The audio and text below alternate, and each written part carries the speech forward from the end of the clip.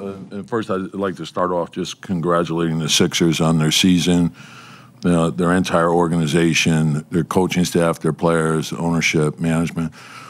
Every game was hard fought. It was a great series. Each game could have gone either way, but it was a hard fought series, and we're fortunate, and now we know we got to get ready for Indiana.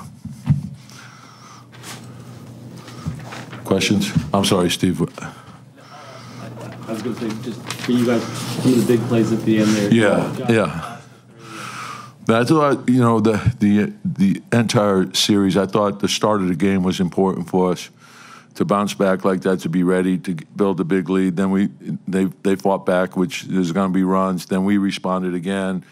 And then the fourth quarter, it was one big play after the next. And a lot of times it was the hustle plays. And that's the thing I love about our team. It's a team. They're fighters. They don't stay down. And I think that's the biggest part of mental toughness is always having the ability to believe you can do better. And whether we win or we lose, we always want to do better. And so the way they responded to get ready for the game, I felt we were going to play well. And then, Dante, you can't say enough about just his all-around play, shot making, hustle, defense. Maxi's a load to deal with, pick and rolls, transition, everything. And when he gets off the ball, he doesn't stop moving. You got to keep moving with him. And I thought Dante's effort was terrific, and Josh was Josh. And then OG had a number of big plays. Isaiah had a tough battle inside, and Mitch gave us really good minutes. And then when Deuce came back in the fourth quarter, he had a big shot, made some big plays for us as well. So it was a great team effort. And then Jalen, of course, you can't say enough about. It's just every big shot, and they're getting the ball out of his hands. And our guys did a good job of spacing and getting the ball back to him and creating the right shots for him. And then his shot making and tough plays, and his ability he gets knocked down and he gets right back up. He keeps going. He never stops. Josh always seems to be playing in pain, dealing with one thing or another. Was he close to having to come out? Because he looked like he was scuffling there. Josh is never close to coming out, okay? So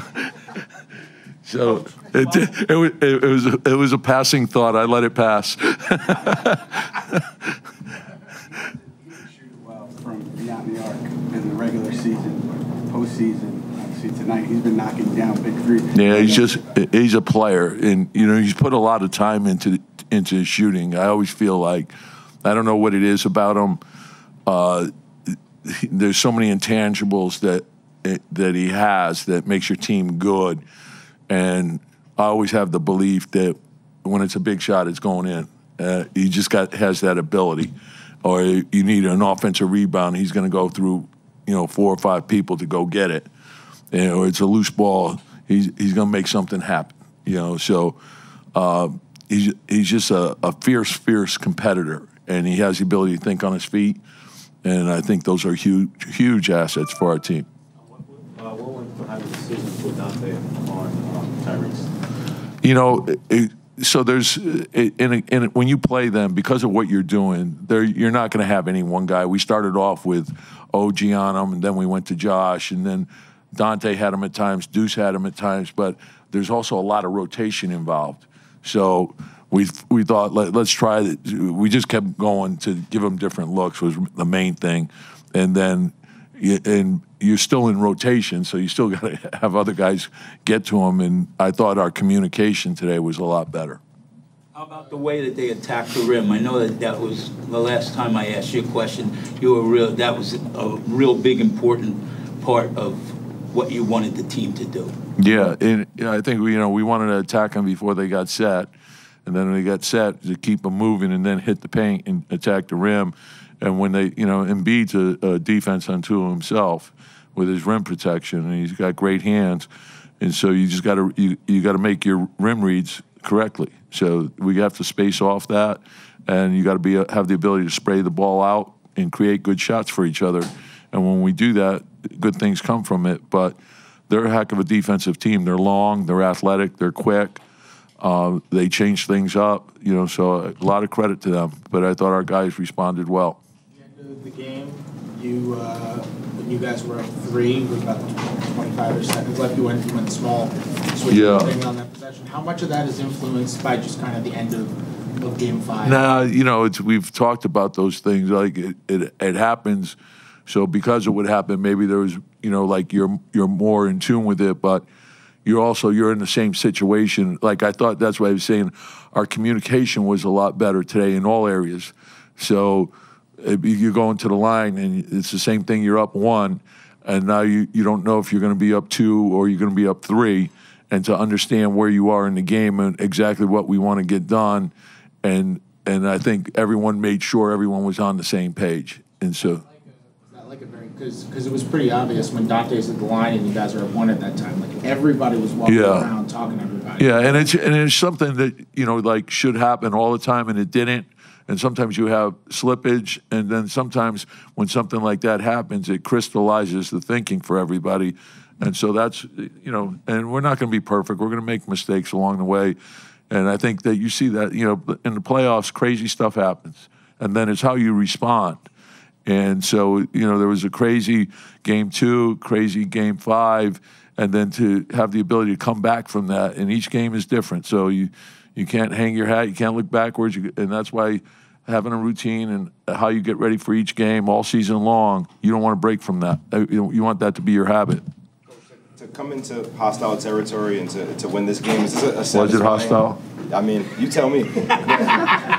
Is this a satisfying end of the first round for you to be able to handle business like this and to go to the next round? Yeah, Philly's a great sports town. Great, you know, I coached here a couple of years, a long time ago. It's just that their fans are great. It's a great basketball city, you know, in terms of great high school basketball, great college basketball, and a great pro team with a rich history. So it's a great atmosphere to be in. And then, of course, I think the proximity to New York, when we end up having a lot of fans here as well, we feel we have the best fans in the world. They travel, so they go with us wherever we go. But it's great to play in that atmosphere where there's so much passion amongst the fans. What's the pride level as a head coach to lead this team to victory? Do you feel? Yeah, you know, the pride level is, I know that we have a great team, and I'm fortunate to be coaching them. And I don't mean that just in terms of the basketball, who they are as people. They're great to be around every day. They care about each other. They want to play as a team. And I think that makes the game enjoyable, and I think there's an appreciation for it. How big is Julius' presence tonight? It's great. It's great to see him. You know, it's like, yeah, you miss the smile, and you know, you're talking about, and people tend to forget because he's been out for a while. He's an all-star and he's an all-NBA player. You know, and we've said it all season long that we knew we couldn't replace him individually. We had to do it collectively, and that's what makes the group so good. You know, okay, so he's out. So okay, well, how do we compensate for that? So everyone has to pitch in and do a little bit more, play great defense, the things that we could do as a team. That, you know, there are nights Julius can get you 40 points and, you know, 20 rebounds and 10 assists. You know, so you're not replacing that individually. But it was great to see him. He's in good spirits, and he's on his way. This is one of the craziest, most competitive first-round series that a lot of people remember. I mean, what does it do for you guys going forward that you had to go through? I mean, this was not a number 7 seed you guys were playing. Really. Yeah, and they're a really good team. But I think for a lot of our guys don't have a lot of playoff experience. So I think going through a series like this is invaluable to them. And then there's a quick turnaround in getting ready for Indiana, so that's our challenge. But to understand in the playoffs, you know, there's high intensity, there's a lot of emotion in it, and crazy things can happen, and good and bad, and you got to be ready to handle both. And you got to keep moving forward, but you can't change your approach. So each game, like, we can't feel too good about this. You know, I told them enjoy it to midnight. I guess we're already past midnight, so we're thinking about what we have to do next. Thanks, Coach. Okay, thank you.